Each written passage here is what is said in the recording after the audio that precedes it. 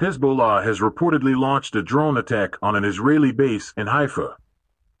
This recent development is part of the ongoing conflict between Hezbollah and Israel, which started in October 2023.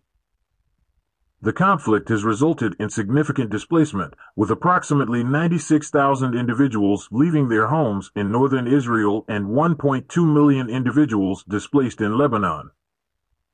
Hezbollah initiated the conflict in solidarity with Palestinians following the Hamas attack on Israel and the beginning of Israeli bombing of the Gaza Strip.